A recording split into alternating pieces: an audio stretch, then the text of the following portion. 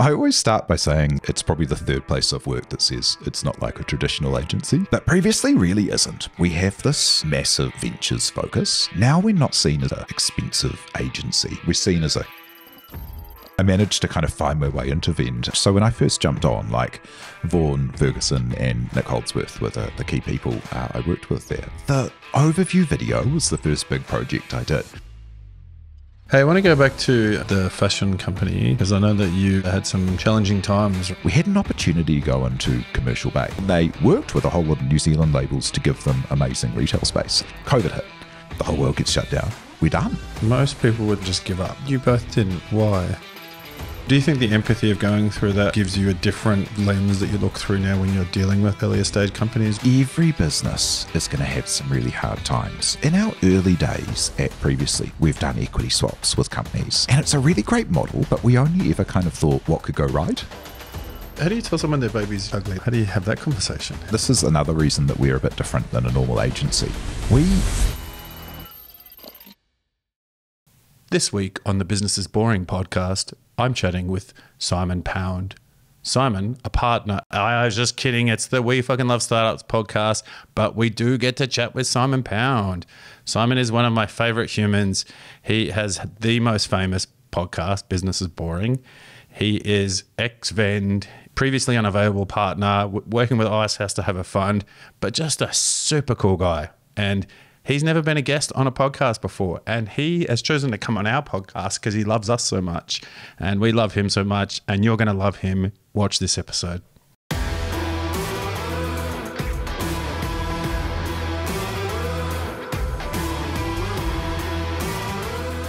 Kia ora. Thanks for tuning in to the We Fucking Love Startups podcast, brought to you by Talent Army.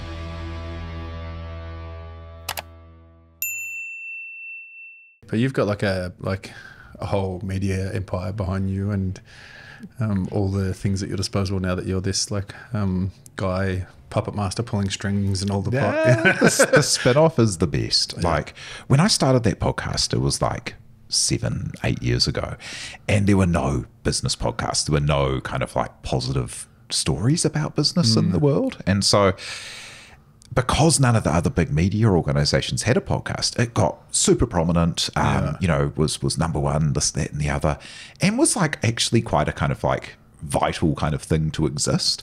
But now there's so many podcasts, it really does come down to, how much energy you put into it or the size of the media platform distributing it for you. So yeah, I've just been super lucky that that's the Spinoff. Yeah.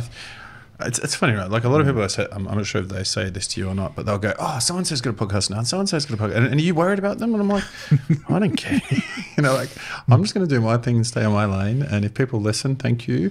If they don't listen and listen to someone else, is all good for them, right? Well, and a rising tide lifts all boats. And like if people are making interesting content and telling great stories and people get better at appearing and sharing their story, it just makes everything better. Like, yeah, 100%. I love it. Like this is my favorite podcast. I'm so stoked to be invited. Thank you. Dude, I've been listening to your podcast since because you started that, just after you left Vend? Yeah, before even. Yeah. And so then I've been listening to that religiously for years and years and years, and you have a much better voice for podcasts than I do. A great face for radio.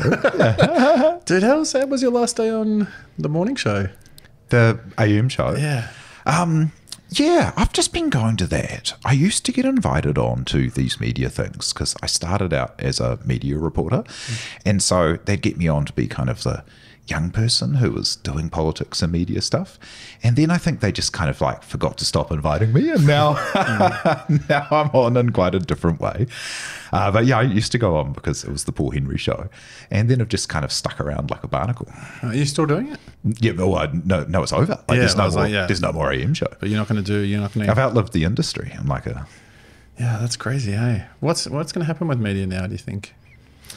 I reckon that we've never been better served for media ever if you care about it and go and look for it.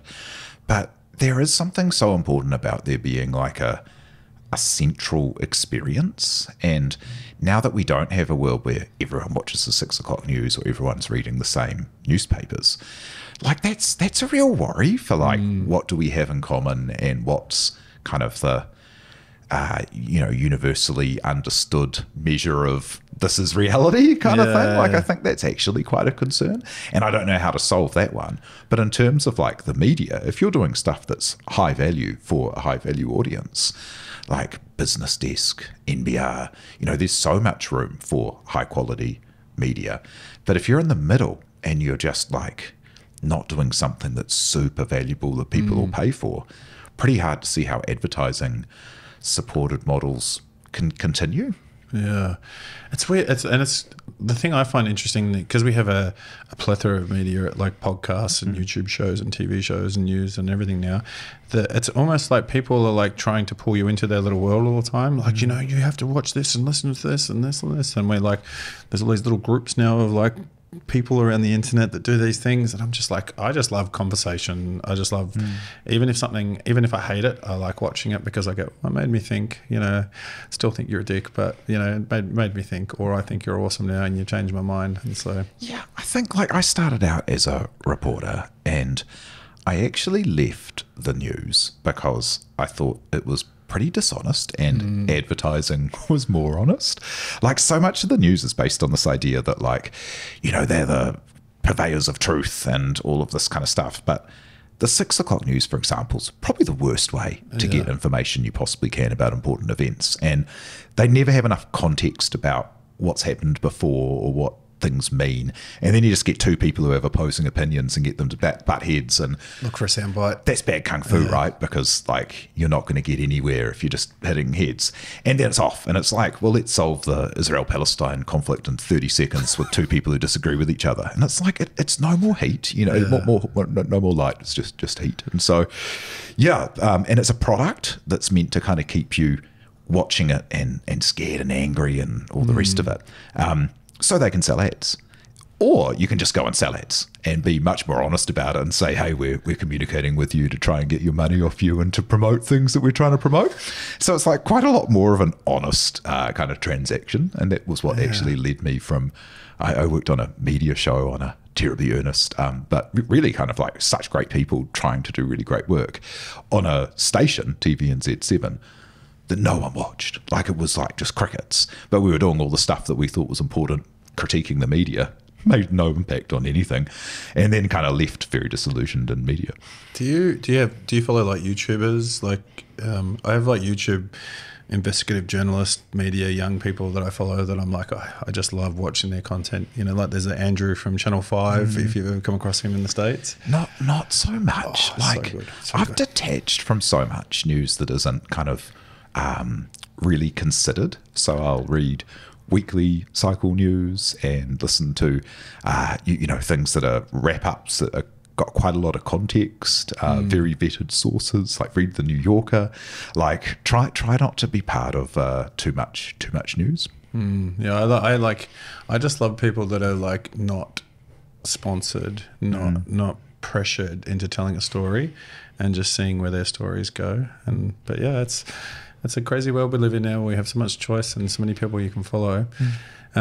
I really love that you said you were going to come on and talk about your favourite guests, and the one that you said the particular one that you hated the most. And so we can get stuck into that, taking the piss out of you, mate. I was like, have we started yet?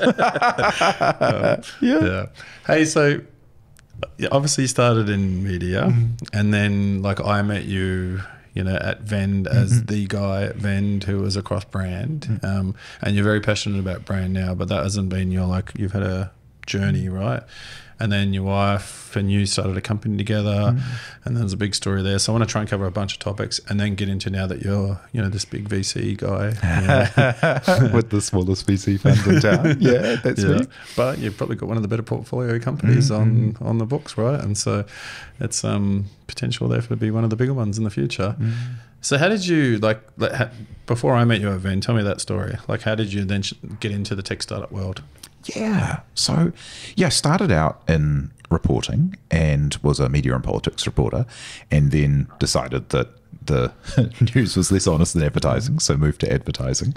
And that was fascinating because there's something really cool about big brand advertising, because you're making like little movies and little vehicles of likableness, so that people will enjoy something that doesn't really mean anything. Yeah. It's quite a weird kind of world to be in. And so I worked in kind of big brand stuff at agencies like Contagion and Saatchi by Saatchi and Saatchi, and worked on what was telecom and ASB and things like that.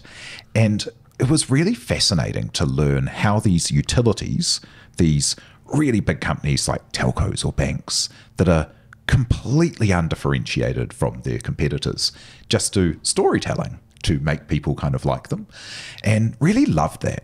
And then at a certain point, while I was working in advertising, my wife and I had twins, and fashion pays people miserably. And so we were kind of used to being poor and broke and tired and stuff. Can we just mention who your wife is?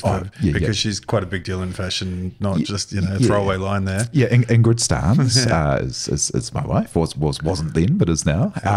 And yeah, so we were kind of used to not having much. And so we thought, we may as well just start a label rather than go back to work, for the income and the difficulty with kids at home. We had twins and the like. And so through that, I got to start using Vend, which was so cool. And it just was like one of these light bulb moments in life. The first was Xero, that I was using as a freelance writer and creative and video maker. And I couldn't believe how accounting, which had always been pretty challenging for me, like it seemed like a lot of nonsense and a lot of rules that didn't make a lot of sense. And then Xero made it all super clear. And I was like, well, this is cool. And then Vend was the same thing. It was like, all of this is moving to the cloud, using things like iPad is just so, it's just going to change the whole industry. And so then I managed to kind of find my way into Vend through a good man, Campbell McLean at Dreamus. And we went and saw Nick Holdsworth, and then started making a few videos, and then got into that company as I was just so excited about the prospect of the cloud. Because you made the original sort of like blowing up the register videos and stuff, didn't you? And some recruitment videos, wasn't it? Yeah, a few things. So that company had always really cared about brand, and that's why they were able to pull someone out of a big agency to work there. And I actually took I had to go in on half-time wage because couldn't afford to go in full-time, as they didn't have like a advertising agency kind of wage available. And then I kept doing freelance half-time until I came on full-time because I was so keen to jump into startup land. Absolutely loved it. But that company had always cared about brand. Like Vaughan and Nick had done really cool brandy things like from the absolute get-go, and they had this like energy and authenticity to it. And they'd done stuff like to show how their PayPal partnership worked, which you could take payments anywhere. They went to one of the skydive schools that used them in Australia and jumped out of a plane and then filmed it like doing a transaction as they fell.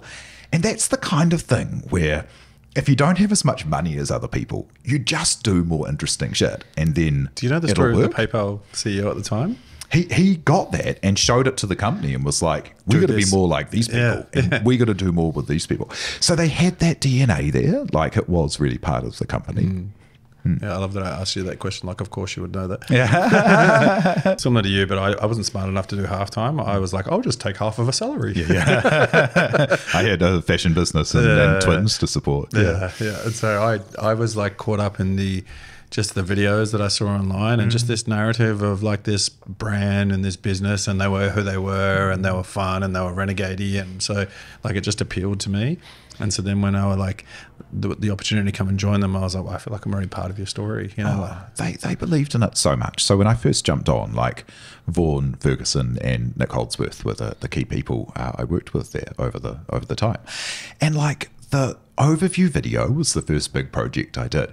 And all of the overview videos at that time were these super slick, Lonely Sandwich influenced videos that had like a kind of San Francisco hipster and nice clean Apple devices and someone on an organic bicycle or something. And they'd all do all these little graphic motion things. And we priced that up, and we couldn't afford to do a better version than what they were doing. Like they were like 200 grand or something. And so we went, well, what can we do on our budget, and how can we go the exact other way than everyone else? And so I came to them as my first kind of big project there and said, okay, we're going to work with this. I think we should work with this amazing paper, stop motion art director woman named Sally Tran, who's this, fantastic director who makes the kookiest stuff. And we should do everything paper, and we should have people in leotards, like dressed up as the world, and we should do stuff with like bazookas and have like a human pyramid. And they just kind of like went, oh yeah, okay. Sure, let's give it a go. Like, we've got to stand out. And that video ended up being like extremely effective, and people who watched it were more than twice as likely to then become customers. Yeah. So it paid itself off in months, and it was such a brave move. But because Vaughan and Nick were like brand builders at heart, they just backed it from the get-go. Do you wish that all your clients were like that when you were back in agency days, mate? You still are, right? But I think like after 6 years at Vend, I moved into previously, and I did kind of think that because Xero and Vend had been two pretty well-known successes in a small scene for really caring about and investing in brand. And like at Vend, we learned a lot from Xero. We went and saw like Pat McPhee was a great kind of mentor at certain points, and we really followed their playbook. And I thought, okay, well, I'll come out and help a whole bunch of other companies do this. And some companies completely got it straight away. Like Ryan Baker at Timely, absolute legend leader. He called me up and was our first client at previously, because he wanted to really embrace brand. But there were quite a few companies we'd get in there and do a project with one person in the company who cared about brand. And then it would get up to like the board. And a bunch of like hoary old hardware dudes would go, oh, I don't like brand. I don't like the look of this. I don't think we should do it. And they just kill projects. So, yeah. Why is that? Why do you think that's the case? I think they're scared? I think we're just not a very mature industry yet. But in the last 3 years, I've seen a lot of that maturity come through, where I think what we think good behavior would be is that if you're a board member and you see a brand project and you don't feel like you know about brand, it should be the same as getting a legal opinion. If a legal opinion comes in that you don't like, you don't go, oh, I don't like it. I don't think we should do it. You go, I'll go get another opinion from someone who's qualified. And that would be really good behavior. And we're seeing more of that happening, where we're doing a bit of work with the wonderful team at Onboard to try and actually create some advisory boards where people can go to brand and marketing leaders and bring that skill in. Because I really think, and we're seeing some really good examples of this happening, that bringing in that kind of brand marketing and design to tech companies is a huge unlock for growth and quality. Yeah. I 100% agree with you. Like, I've built my whole business off brand and having fun and just being myself online, and like trying to get. Well, I remember when I set up Talent Army, I was like, the one thing that I focused on was, I call it the Jerry Maguire approach, right? Which isn't less about show me the money, but hopefully one day. But like, less clients, more business. I really wanted my clients to know who I was and to get me, and I wanted to stand out a little bit. And so I just experimented with brand and things online. I wasn't fortunate enough to have a lot of money to pay an agency, but so I'm really passionate about people pushing themselves out there and now their brand, and not to be controversial, but to have a space in the market that people go, I know them, like I get them and I feel their story. And so, what do you say, like, if you were to think about your career now, like, what are the moments for you that you were like, I got to work on this really, really cool thing, other than that Vend story? Is there moments you recall straight away? Yeah, like, so proud of that Vend story, right, though. Like, it was such a magic environment with so many people. The director go on to do some really cool stuff as well? Like, she's done heaps of cool stuff, and we'll continue to. But like, the ability to actually, like, the thing we really did at Vend was move it to be a brand in its industry. And this is the amazing thing with brand, right? Like, what is brand? Like, it's kind of one of those words that means everything and nothing. And so often people in the past would have just, and this is maybe why those kind of hoary old hardware people are suspicious or skeptical about it, is that people would kind of say anything that didn't work was brand, but don't worry, it'll come back in the long term. And, it was kind of the half of marketing that you couldn't measure or didn't know if it was working. But like, brand is really about making something for your customers and making an idea and then expressing it through how you look, how you turn up in the world, the activity you do, the content you make, the events you put on, and then that idea attracting the kind of customers, the kind of partners, the kind of team that you want to work with, and then you all get together to make something. And right now, most technology brands are actually just technology brands. They're actually like selling software to an industry.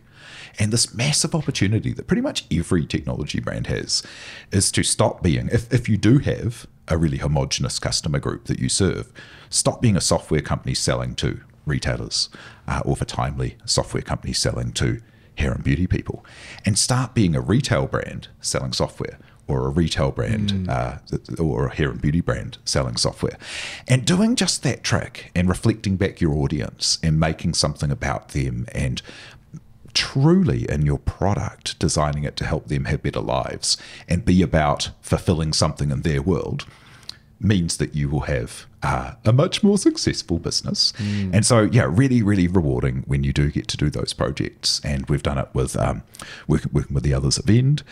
Timely, we helped at the beginning, and then they executed it magically.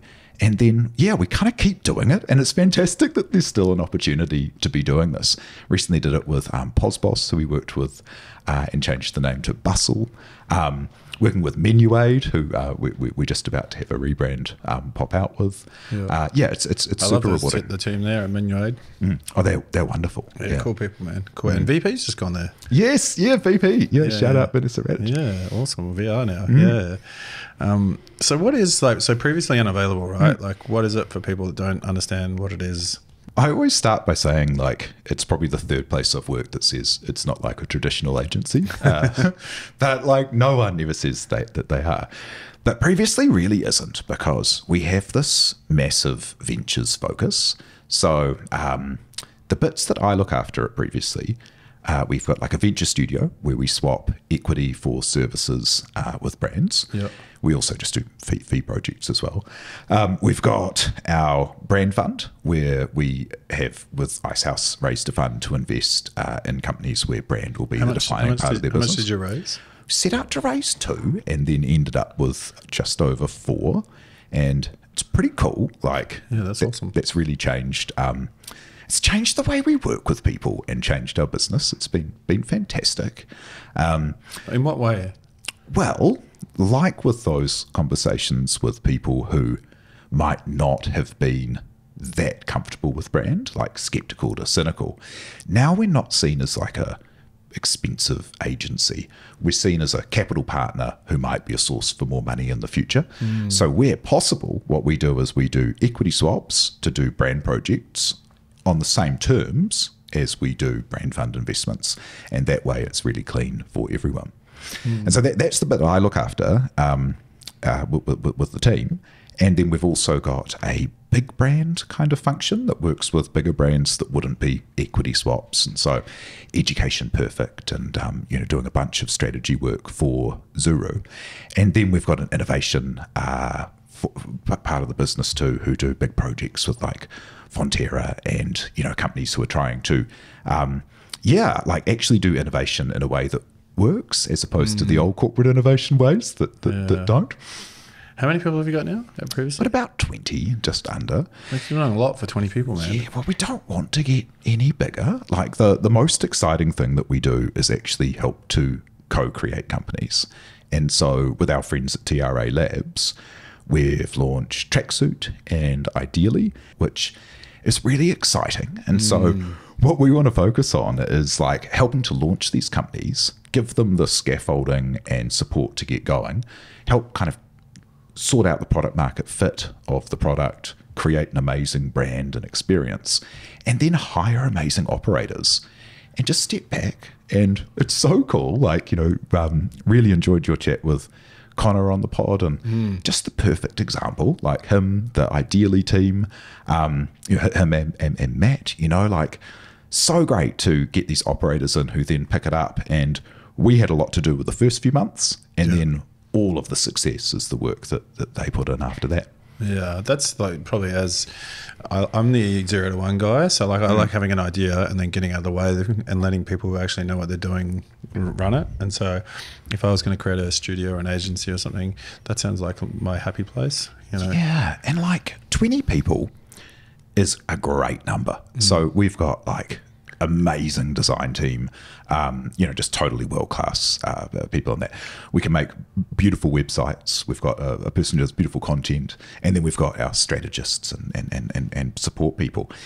And that's great. Like, we can now do a bunch of these things a year.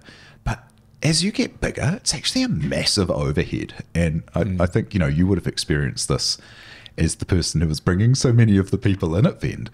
But when a company goes on just a massive growth journey, you actually take your eye off the ball, right? You put so much energy into growing systems, operations, hiring the right people, and being a great company is a lot of focus when you really want to be focusing on the value you create for your customer and just be like as extraordinarily focused on that as you can be to succeed. Yeah, I haven't so we grew Talent Army quite quickly, 18 months ago because the market was going crazy, right?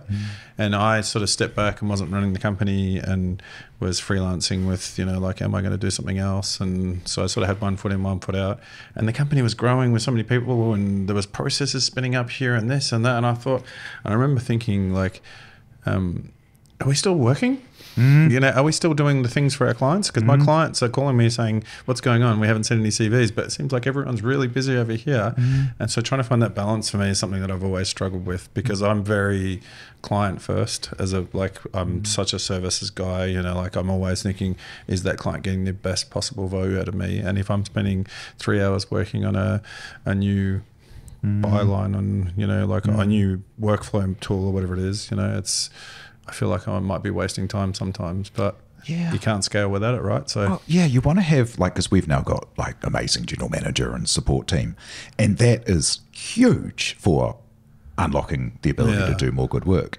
But you got to be careful, right? Because if you're not careful, you can spend all day doing what seems like work, but doesn't actually put value to clients and doesn't do things. And so what we have this massive focus on, which is what makes us different, is that we actually want to increase the enterprise value of the companies we work with, which means that by being equity partners or investors, we can then, benefit from that, as opposed to the actual only way that agencies can make money, which is increase your billing. Yeah. And that's like a direct, that's directly against what the enterprise actually wants to do to get better. They don't want to be paying an agency. They want to hire their own marketing and design team and then be able to do that as cost effectively as possible. And that's how you build venture value. And so, our focus is how do we build venture value? And that means just sticking to the parts that we're super useful at. Is there anyone else doing venture? Is there any other brand funds that you know of around Asia Pacific? Not in Asia Pacific. And I think there are funds that do CPG. And I think that's the other thing with brand. It's very mentally available to think of something that Jake Paul or Kendall Jenner make, or, a nice drink with a nice brand asset. And it's not really that we're trying to work with. We're looking for especially B2B SaaS companies where they have a homogenous audience, so you can become a brand for your audience. And by homogenous, I mean majority of your customers are one type of thing. Yeah. So then you can do a business to business brand that's actually a bit more like a business to consumer brand, because you're talking to a kind of consumer. So if it's retailers or beauty therapists or tradies, that's a customer. So you can actually talk to them in the vernacular and in a way they care about. And that's the really exciting thing. So that kind of focused fund where we're trying to invest in kind of scalable companies where brand can be a competitive advantage, is pretty rare. Yeah, no, indeed, man, indeed. Hey, I want to go back to the fashion company, because I know that you, around the time that we were working together, had some challenging times, right? And I really respected what you and Ingrid did to get out, push out of that, and the way you were able to keep going and getting money back. And so I'd love if you can sort of talk through that story in a quick version if you can. Yeah, man, it's feels like a lifetime ago now, though. It does. And it was a really hard time. So I think the fashion business has been so great as it's like my wife's vocation. Like she's just amazing at it. And when we started, and it's also brought about all kinds of other cool stuff like getting into Vend and, you know, meeting so many great people. And, you know, we did some pretty cool stuff. But like the fashion business at base is just so balked, you know, like when we got into it, there was still a path. So what? Oh, balked. Like it's just nuts. It's low margin and low volume and incredibly mature market. And there are really sophisticated operators, and then there are a whole lot of enthusiasts who don't know what they're doing and who muck up the general economics of the whole thing. So it's like definitely not for the faint-hearted. And we went in on a very kind of ethically based approach. Wanted to be New Zealand made, really celebrate the makers, use natural materials.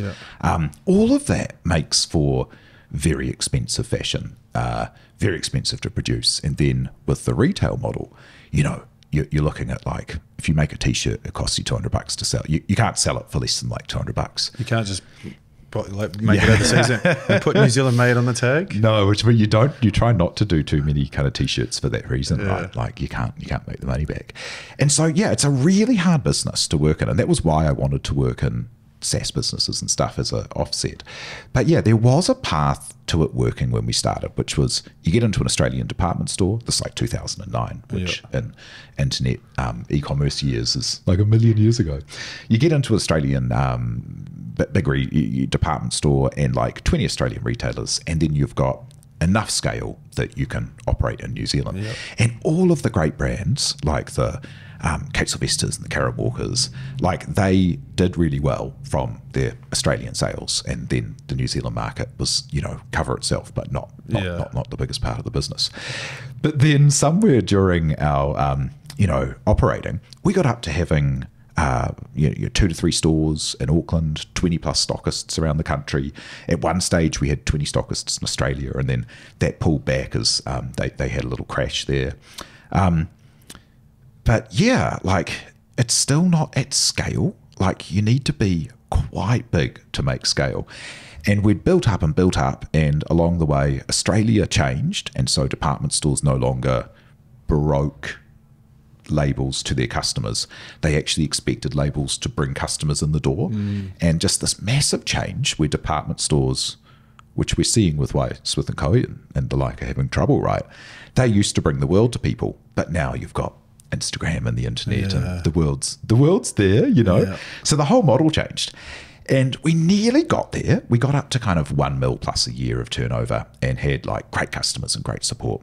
And after a couple of years of that, which was just break even and not really enough to survive, we had an opportunity to go into Commercial Bay, and they were looking to do something really cool, which was get companies that you don't find at malls. So they got an amazing food court, which is all actual kind of independent cool food retail, and then they worked with a whole lot of New Zealand labels to give them amazing retail space.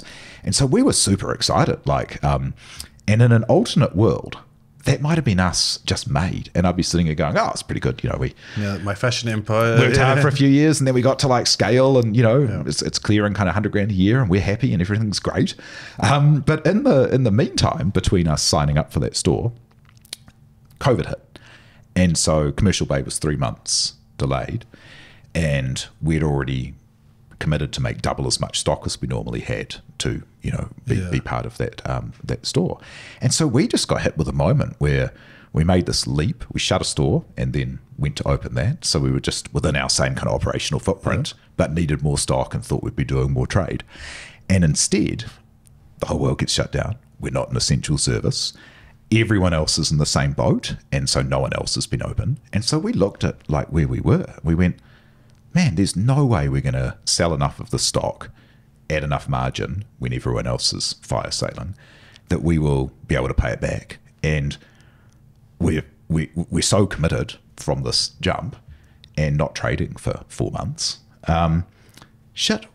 We're actually like, we're done. Like we can't do anything else without trading while insolvent.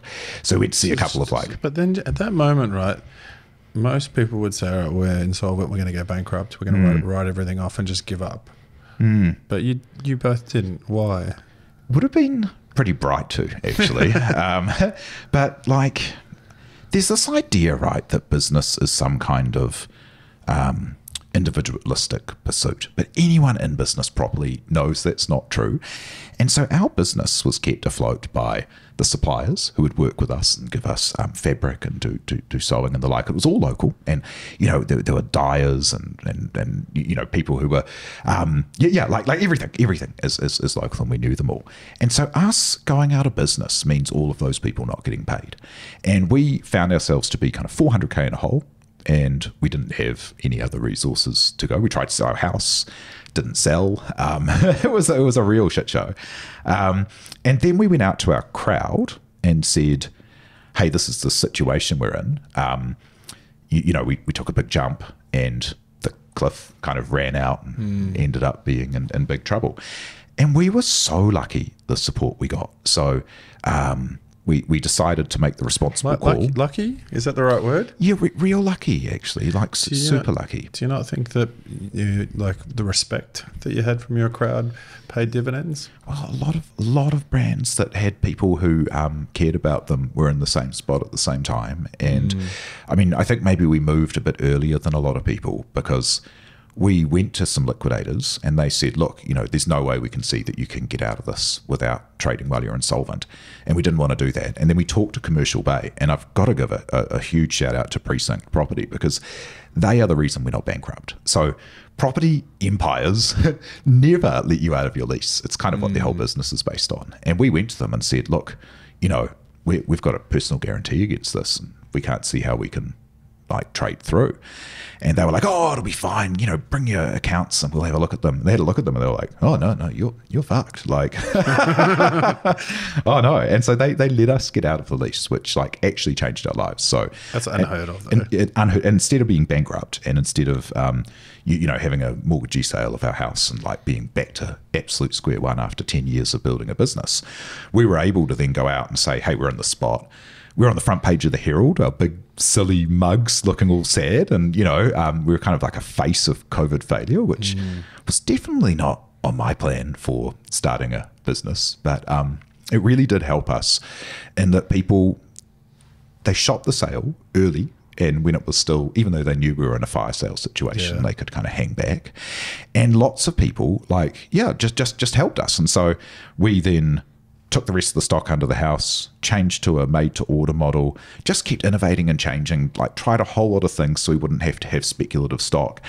And over 3 years, we paid back the entire 400K hole by not paying ourselves, and the friends and family who supported the business, by buying shares in it early on. They've had a horrible ride, but we'll sort them out one day. But yeah, all of the 400K of debt, we've managed to whittle down over those years. So that's been a party, but real good to be over. Yeah. What is that like? If you were writing your book, right, on how to do business later in life, right? What's that chapter? What are the key points in that chapter of learnings? Feel so lucky that we were able to communicate. Because if we weren't able to communicate with our crowd, we would have been completely screwed. I mean, there was the option just to liquidate, but that wouldn't have been kind of right with our morals and ethics. And I think, you always hear this advice that one of my favorite quotes is the Winston Churchill, if you find yourself in hell, keep going. You just have to push through it. And I had the whole, raft of things like a burnout breakdown. It was just so stressful. It was so hard. But we got a lot of support from people around us, and that helped us get through. So if you do find yourself in a lot of trouble, you really do have to reach out and tell people what's happening. And it's not fun. It was not fun to be the face of failure. And it's quite funny, we were, literally front page of the Business Herald, massive, full front. And then when we paid it all off, it's like the rival newspaper did a tiny online story. So you're like, oh, well, that's... yeah. Doesn't make a great story. That's how it goes. Yeah. That was like that. The newspaper they had me all over the newspaper when I get hit by a truck, and then they were like, do you want to come on TV? And I was like, all the things that I've done in my career, and this is what you want? This crippled guy, they got hit by a truck. Oh, man, part of your new PR strategy, anytime there's a big announcement, get in front of a truck. Yeah, exactly. I've got to do that. So do you think that, and without being cliche, cheesy startup podcast, like, and how does that transcend into startups? But do you think the empathy of going through that gives you a different lens that you look through now when you're dealing with these earlier stage companies or companies where you're looking at capital opportunities? Every business is going to have some deep troughs, right? Some really hard times. And I think in our early days at Previously, so since I came over, we've done equity swaps with companies in return for work. And it's a really great model, but we only ever kind of thought what could go right. And one of the cool things about working with Icehouse Ventures is that Barnaby especially has been phenomenal for helping us go, okay, well, actually, before we get to that, let's think about, are all the preconditions for success there? Will they be able to keep raising money? Is this the kind of person who can build a team? Have they got a great team around them? Like, who's going to help them when things get hard? And those kind of questions are really key before you go, is the idea great? Is the market big? And that's a really important thing. Like, the founder is mythologized to a huge degree, right? But it does all come back to the founder. Like, the stress will sit on them. And you want to make sure that they've got a really good team around them to help them get through those tough times. Yeah, we talked about that like this before the podcast, right? In terms of the resilience of someone and backing the person, because they may be the right person, have the wrong idea and the wrong brand for the wrong idea, and then you back them for the longer term play and they pivot, and then success comes, right? And so it really is like resilience is such a huge trait to have in the startup world that almost drives us all crazy. Well, one thing it really has helped is, how like people say, you may as well try and make a 10 million business, not a 1 million business, because it's the same amount of work. Yeah. That is 100% true. Like, the amount of work and effort and difficulty we did to run $1 million business was so hard compared to what you can do in a software company. Yeah. So, if you are going to really commit yourself, try and do something that's properly scalable, that has great unit economics, that more people want tomorrow than today, that isn't in a mature industry. Like, you're going to work really, really hard no matter what you do. Try and pick the best preconditions. And so that's something that I think very, very hard about. It's like, boy, you don't want to be just paying the bills. Would you go again, you and Ingrid? Would you do something? We're still trading through. And Ingrid is now doing a made-to-order model where, there's 10 years or 15 years now of fans of the brand who love her style and clothes. And so she does a lot of like suiting and special wear, and then there's styles available on the website. But it's just a season of life where we've got teenager kids and lots going on. And so it's not a full, huge focus. Yeah. But I think the model we're in now, it's actually great. Like, it's more profitable than it's ever been. It's less pressure, and just making special things for a small audience that loves you is a much better business to do in a climate today than trying to have a scale business with speculative stock. Yeah, I feel like to be honest, I quite love having a smaller business at the moment because it's a lot more profitable. It's fun, and I can go home and switch off at certain points without having to do extra work in the evenings. The no coding world is just sort of changing everything, right? Like, I think we can spin up websites now. You can spin up like AI. You can do a lot of your brand. Like Canva could probably, do your job, tomorrow if you ask them.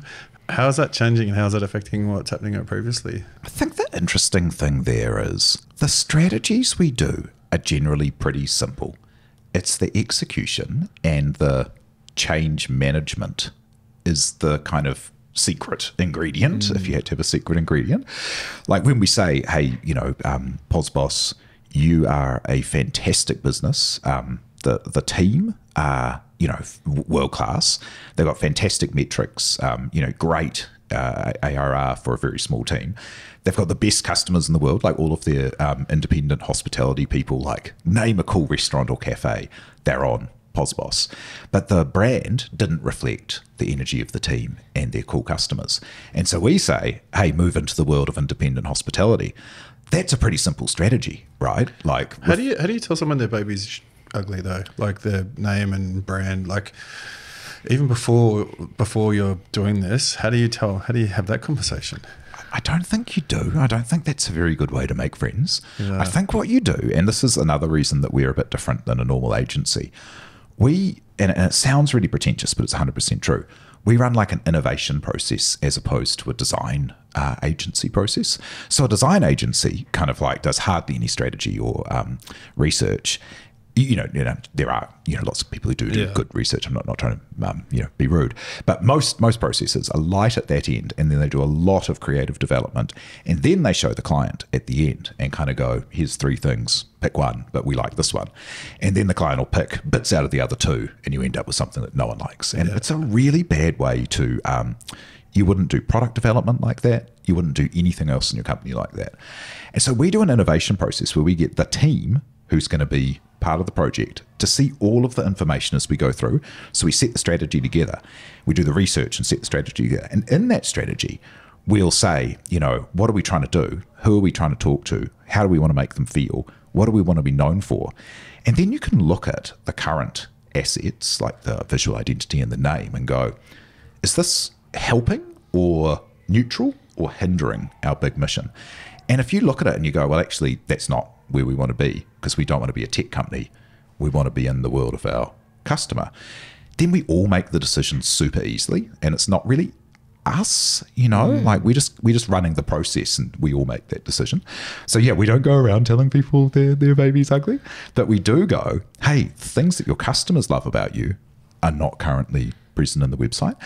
And I think, because that's so simple, a lot of what we're doing, and the execution is where it matters.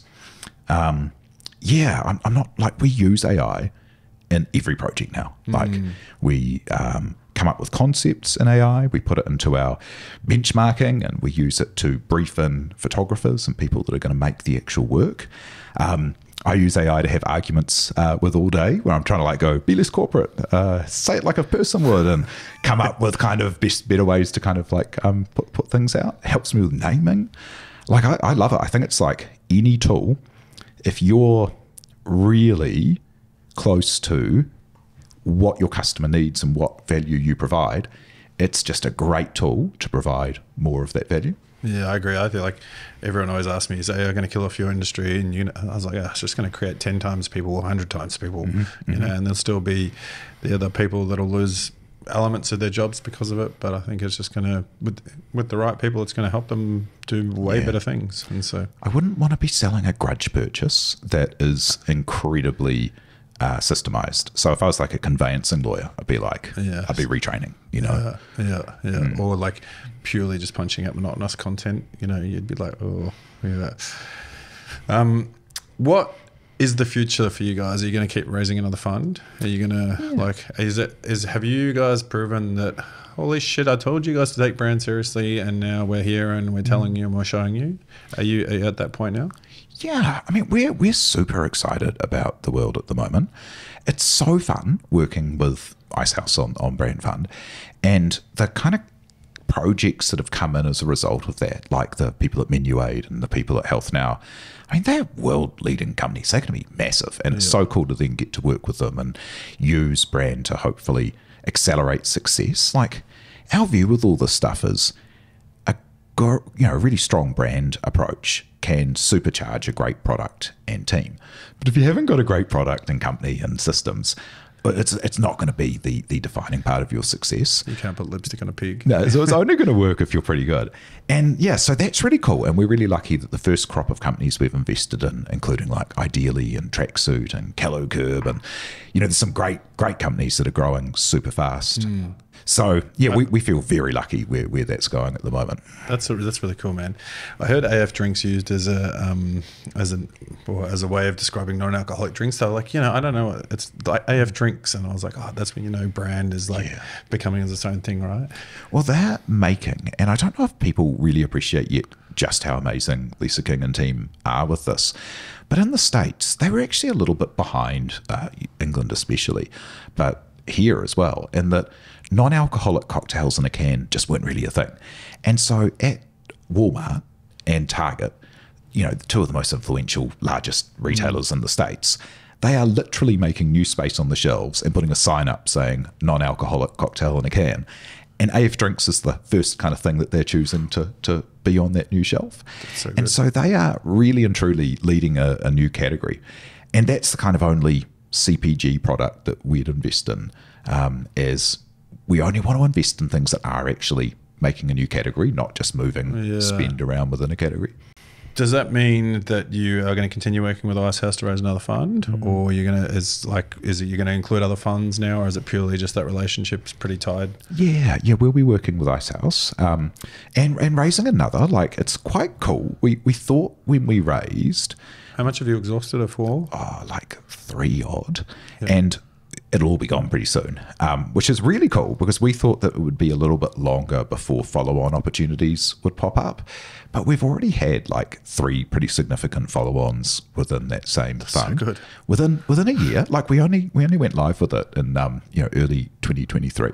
So that's bananas. And like, ideally, you got to talk to the crew at Ideally. Like, they are going so fast and such a great team. I think Dan's trying to get them on at the moment. Yeah. Great. Dan is, Dan's my Auckland counterpart that gets all the guests up in Auckland. If you comment on a LinkedIn post like you do. Well, thank you for inviting me on when I invited myself on. No. We talked about this for a long time, right? And so it was just I was like, that's the moment. Let's do it. What I'd love to talk to you about now is podcast stuff, right? Let's just like yarn about podcast. How have you found it? Like, it's a bloody hard podcasting, right? You can't just find easy to talk with guests all the time.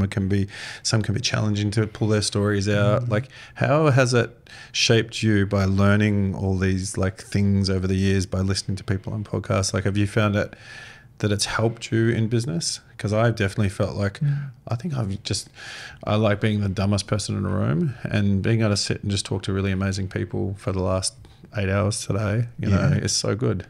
But talk to me about your experiences. Well, I feel so lucky being on here. Like, this is the first podcast that I've ever done. That's crazy. So, I've been hosting one for a long time, but I've never said, I've not been invited on many, but haven't gone on. And so, Thank you. loving it. Wow, you're great. It's actually quite hard on the other side of it. I'm like finding it harder than I thought I would.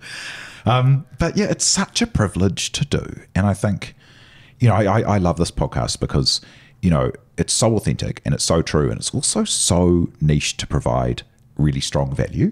Like, the most useful podcasts are one where you're talking to a really defined audience about really detailed stuff, because if you're too broad, it's kind of nothing for no one, And so I love this.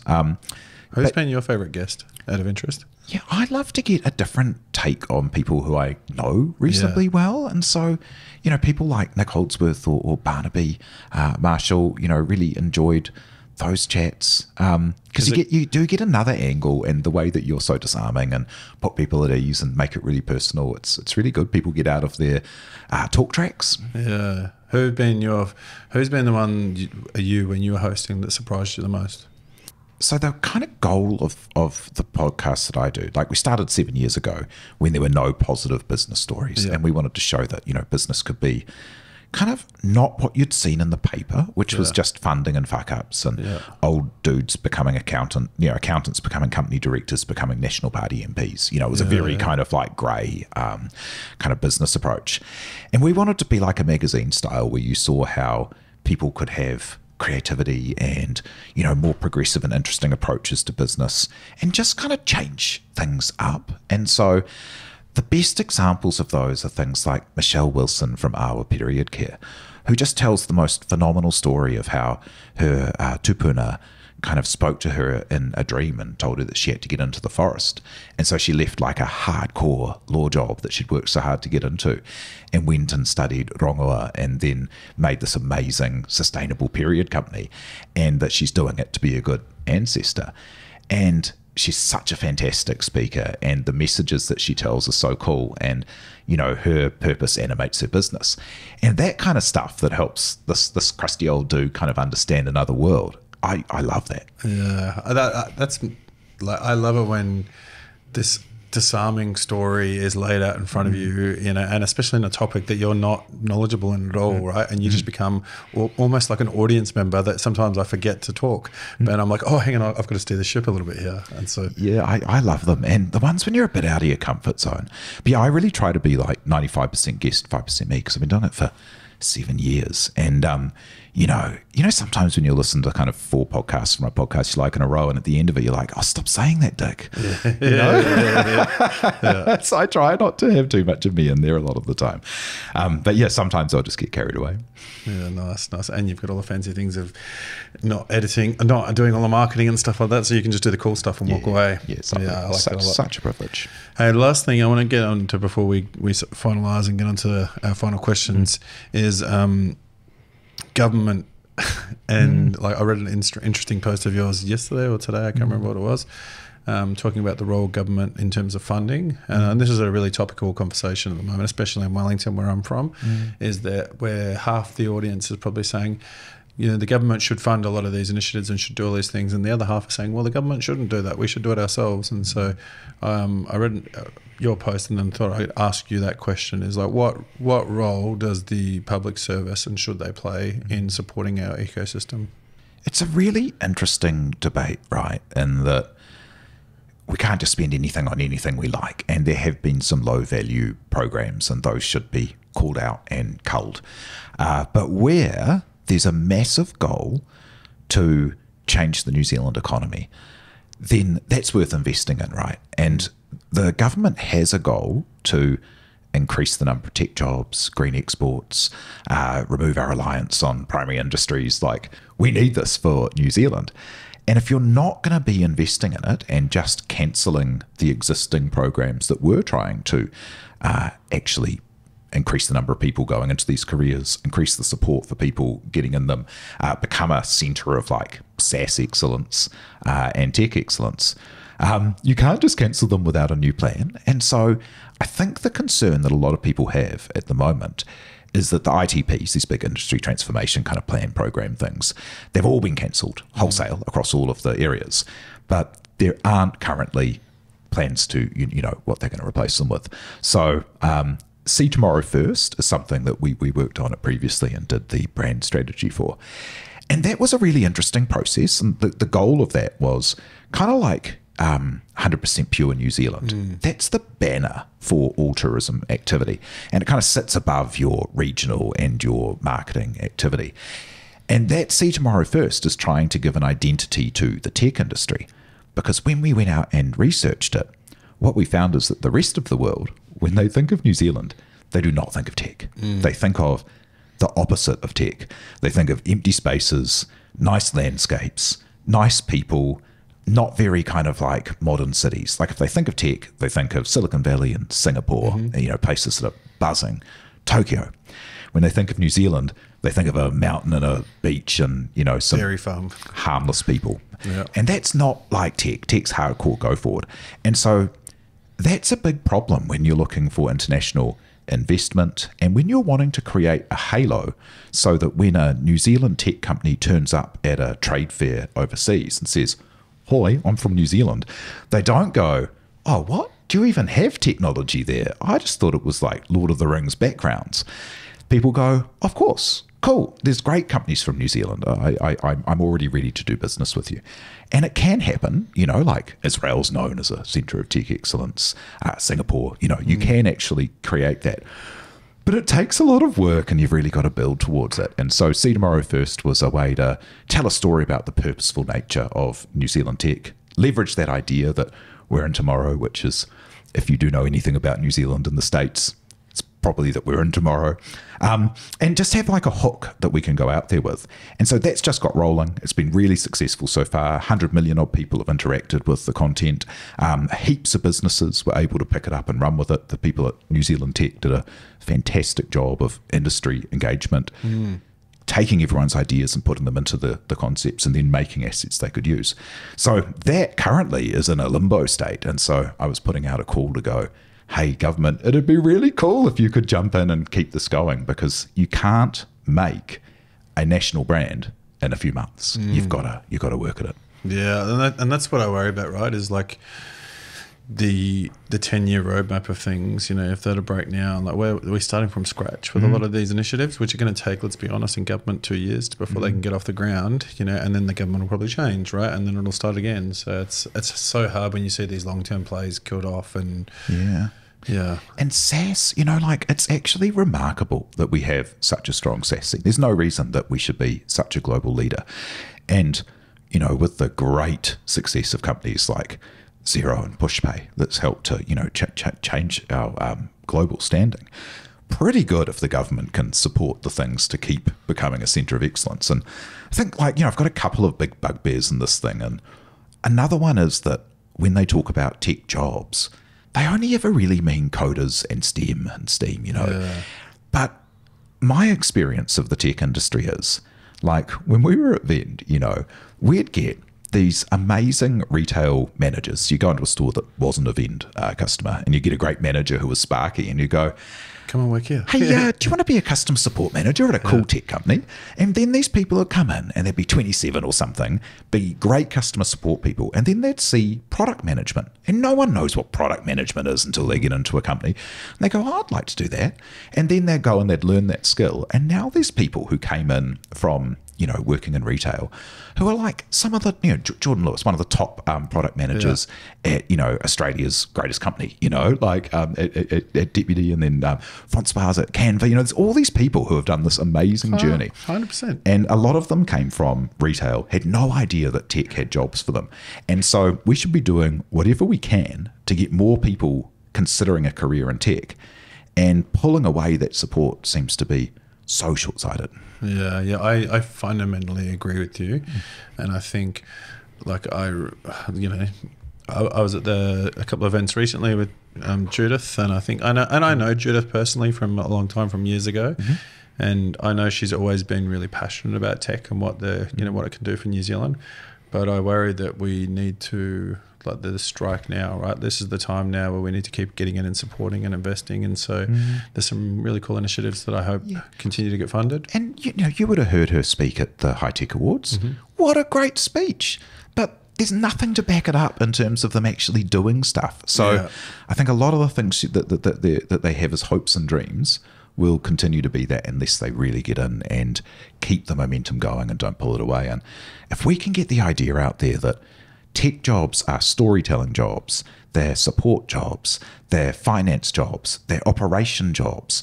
There are so many people who could be living, the tech job life. It's a pretty sweet life compared to, you talk to people in real jobs and they're like, what the heck? That's amazing. I know. How many of the people did you meet at Vend that you changed their life overnight, right? From taking them out of a retail store. And they changed their lives by, embracing software thinking, learning how to get better, becoming positive contributors to teams, and just that whole paradigm of software thinking is so powerful. And then when you start working in some industries that aren't tech, you're like, oh, that's right. Yeah. Oh, it's all politics and bullshit.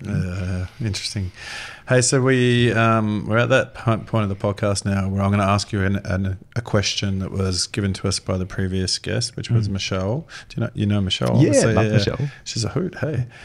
She goes, I don't think I've ever met Simon and he wasn't smiling and just passionate about something. So she was like, can you ask him what makes him just so infectiously passionate about other people and their things, and how do you do that? Oh man, I just love it. I feel like the luckiest person in the world. Work is so interesting at the moment, and the companies and the projects we're working on and the teams doing so well. And it's just such an exciting space. And I remember when I first met Vaughan at Vend, and he was like, oh, nice to meet you. And I just ranted at him. I was like, oh man, this move to the cloud feels like the biggest change in business since the internet. I can't wait to get involved. And he was like, oh yeah, nice to meet you, man. But yeah, I've always been massively enthusiastic about things that make great sense to me, and always been super interested in, what makes people tick, the way they think, the things they do. Yeah, love it. Yeah, awesome. So what question would you ask to the next guest without knowing who it's going to be? What's a question that you'd really love to know the answer to?